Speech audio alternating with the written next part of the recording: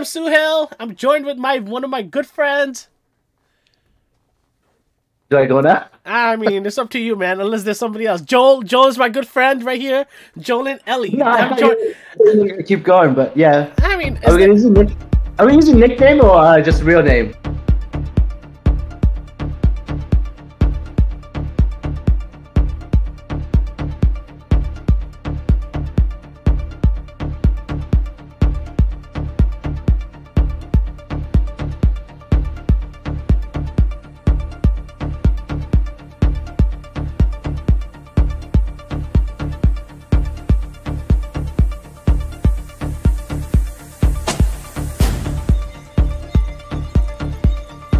Today's okay. All right, that's good. Hello, you beautiful shitters. I know you're enjoying this while taking a fucking shit, and I wouldn't want it any other way. We wouldn't want it any other way. Welcome to the very first episode of A.S.M Sekai. I am Suhail. I'm joined here by Moto, aka the anime godfather. We're just gonna go with it. We're missing. No.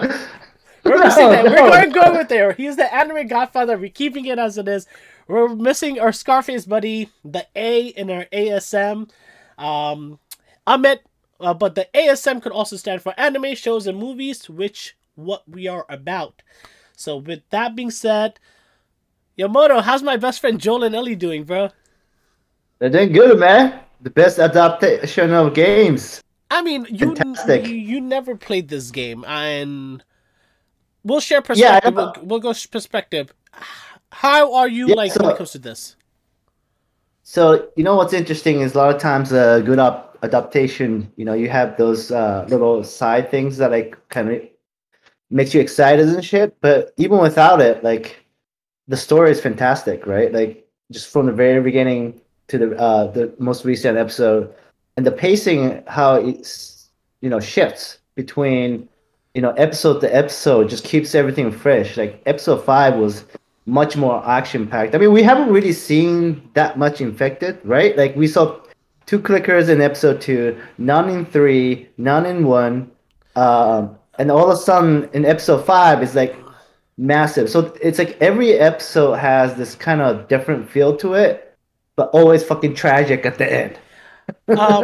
So coming from a game, so I've had a disappointment, and I'll come back to episode 5, especially with everything I've read so far. As in the game, Joel kills a lot of humans. A lot. I'm not spoiling anything. So you know how in episode 4, he had the battle with the 3 humans, whatever you want to call it? Right. And the game it's easily 2-3 dozen, like military gear, like the Fedra kind of people. They're there, so like Joel has to go. There's like breaks and stuff we use for distractions and stuff for clickers. We might get to see that in the future. Right.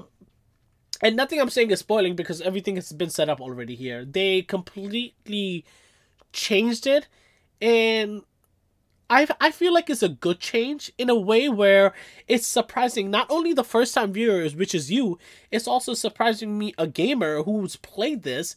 And it's controversial where it's telling me to nitpick on the good and bad of each scene that's happening. Right. Like, for example, episode 4 for me was better than 3. I'm not saying 3 was bad. The reason being why I saw the setup for 5. I felt the setup, and it felt like a movie. Like, everybody kept on complaining episode 4 felt like it was incomplete. It was very short. It felt it was too rushed, not enough, like, compared to 2, 3. But the reason I didn't panic is I saw the setup because they had the same director direct both. So he directed it like a movie, and then they did a cutscene. So that's why cut it in parts. Yeah, so that's why it felt incomplete. But the payoff was worth it. Oh. Well, speaking of payoff, right? Like I really love that making. I felt like both 3 and 4 were great setup for 5 because it's like the death you get in 5 is a tragic death. And it kind of adds from the non-tragic death, right? So the show writer is doing this thing where it's like every death can't be tragic, right? Correct. It's and the word that they use in episode, I had a good life, right? It doesn't matter what's happening outside, like it was a good life. So you get this sad as a viewer, you learn these two characters and you get sad about it and you lose it. And the episode 5 is like, holy fuck, he did not just do that. Like, what the fuck? Like it's so tragic because you look at Henry, right? He's like, you hear his perspective. Like, look, He's just like Joel. The guy I ratted out, right? Henry. He's like, I respect him. I love the guy. Like, it's almost that's what he's saying, right? Yeah. I have to, protect my younger brother. A very human thing. Any one of us do. Right. But then he ends up killing him at the very end. I mean, he's already dead, but like like the circle where he actually does end it completely, right? What if there was a cure? What if, like he does put the final blow into it. So this like tragic thing where the guy's like, that's why I think he was saying, what did I do? Where not only did he kill his brother, but he also killed someone expected, right? Like, so it's like, wow, what a tragedy of like storytelling. And it's such an opposite of episode 3, where it's like, yeah, I get it. You're in an environment where there's not a resource to help you take care of it, right? Yeah. Like you saw in the drawing where his drawing was deteriorating, right? That's when I think he decided that he can't continue because he's just being a nonsense. Struggle for Bill, adding on the stuff. But yeah, it just, god damn, this show is evil. So before we get back into diving, there's something I need to say, and this is nothing towards, this is not, I'm trying to say sexist or anything. It's a joke. It's a complete joke. It has nothing to do. So somebody wrote that, like, you see how two men can survive happily in a post-apocalyptic world because two men can get along and agree to things. Imagine if it was a girl and a guy, they would have died by week 2. Oh man. We just get canceled in the first episode. Like, what the fuck? Hey, I didn't write the joke, I just said. Anyways, so getting back to it. What I really liked, and I think season 5, episode 5 has helped me grow more towards episode 3, is because in episode 3, the Bill and Frank story, it's a well-written, beautiful story that's going to win a lot of awards. It is going to win awards like left and right. HBO, all you do is create bangers. So congratulations for another Golden Globe. Well deserved. Everybody's getting a freaking Emmy or whatever you want to call it. But how they were basically graphing and lining up Bill to Joel, Frank to Ellie, the protector, the protectee, and the bond, whatever. Yeah. You saw how this one letter kind of switched Joel into being a little more softer. This way, Ellie started opening up, started doing her, dad jokes, and the jokes. That's one thing I want to say. This, as a viewer, everyone was hearing it. Everybody was hearing it. Everybody was into it, and they were not funny.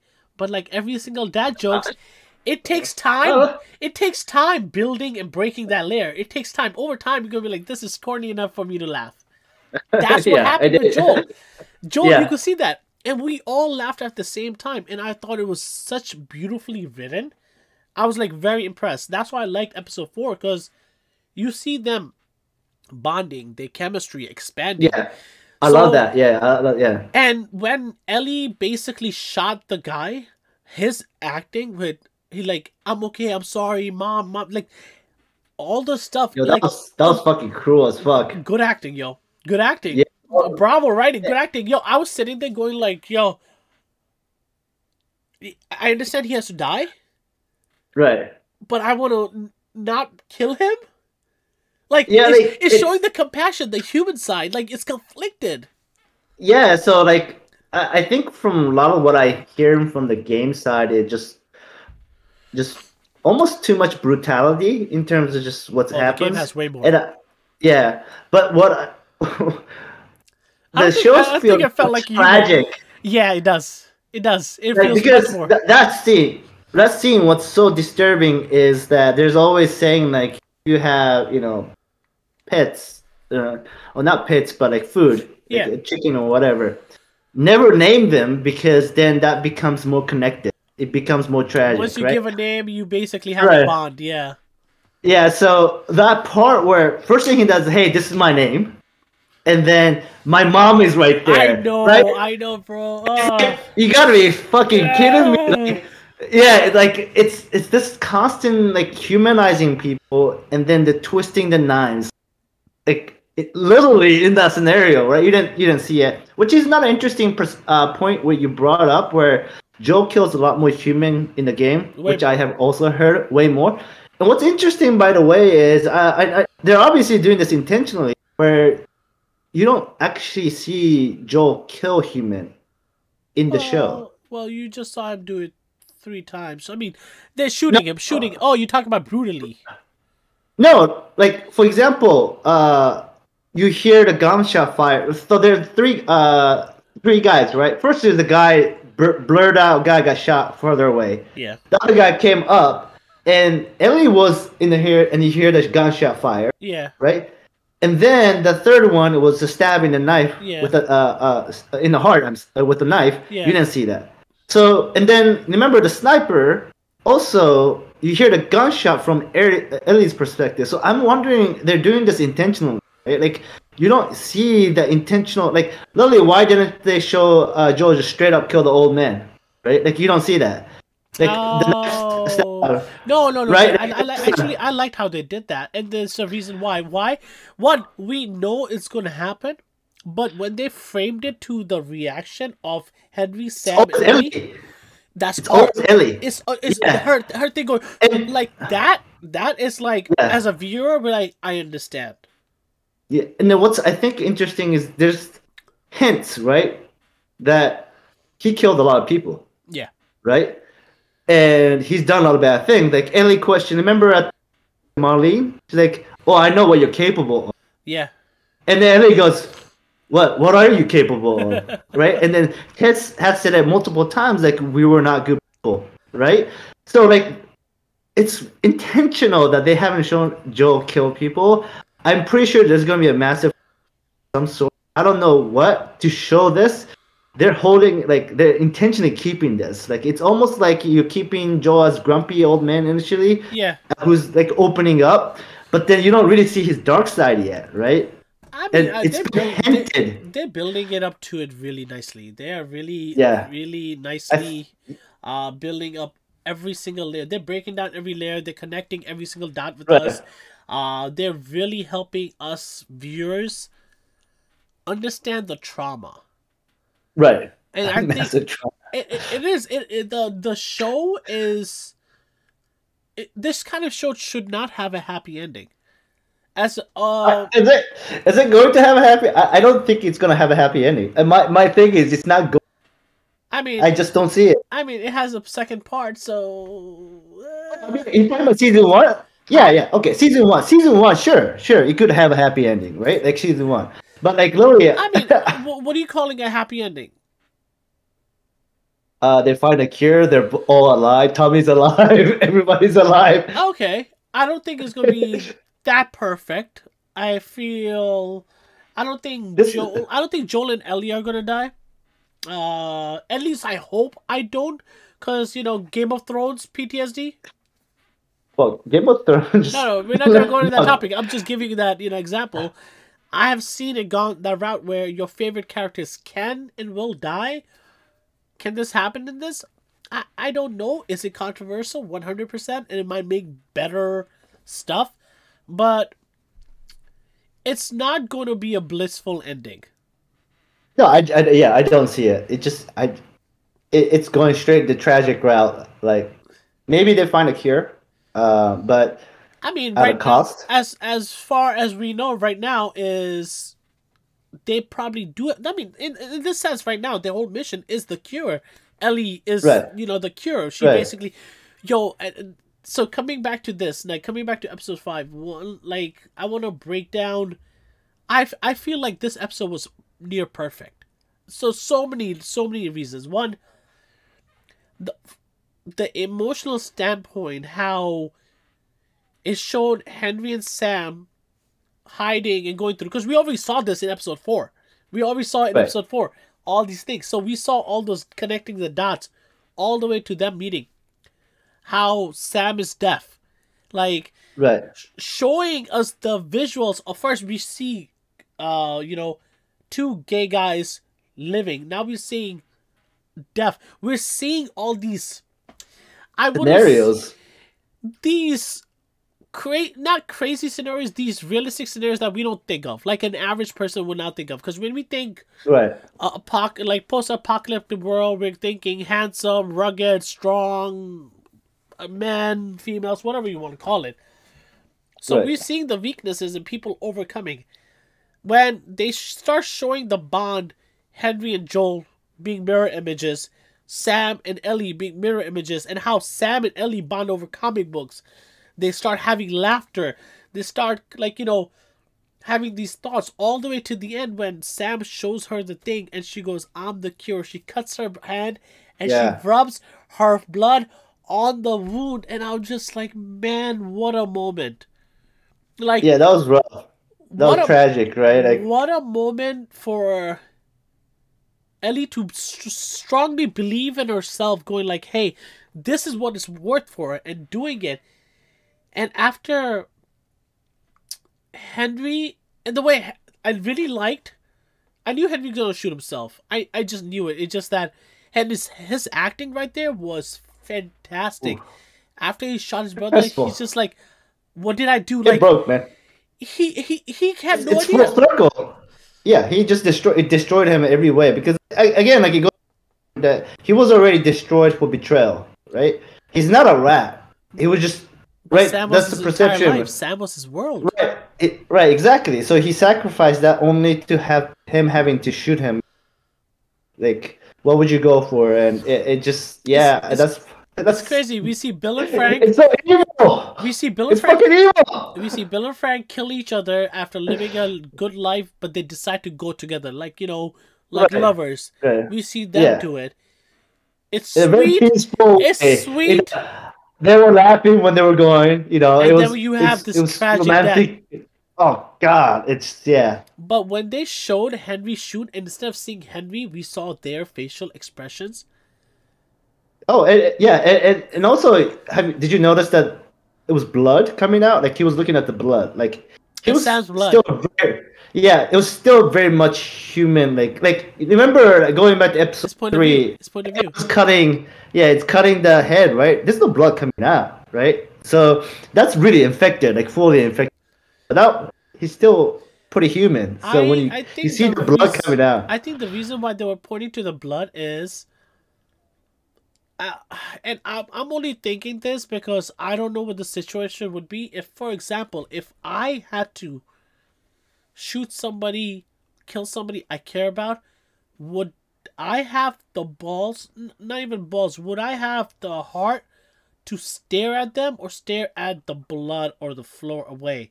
Like, your point of view, I think as a human, you were too weak to even look that direction. So I think we were looking from Henry's direction, and he's looking at the blood going like, holy shit, I killed him.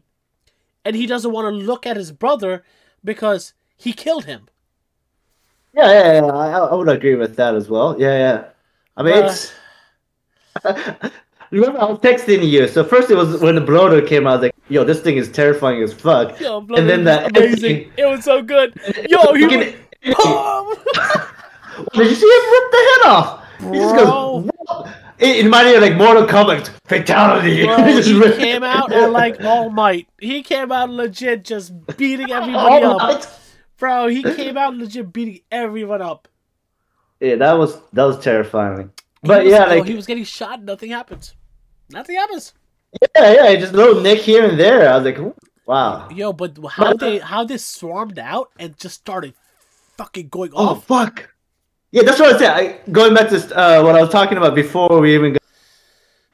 There's a scene where you hear the noise and one of the gunmen is moving towards the front. And I'm like, fuck, no. I'll be like, yeah, let me go towards the back. Like, I was slowly... I need to make sure this car is on park. I need to make sure the car is on park. Turn around, yeah. Making sure the radio's working. Yeah. Yo, I gotta go all the way up because I need to check the weather, because if it rains, I can let you know.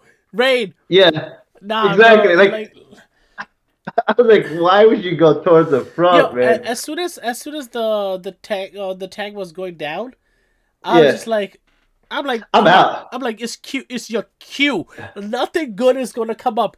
Ain't nothing ever gonna be good coming up the thing. I'm like, run. But they were just like, let's just wait. Don't they have grenades? I would be like throwing grenades left and right, man. But Just see, remember the word she used?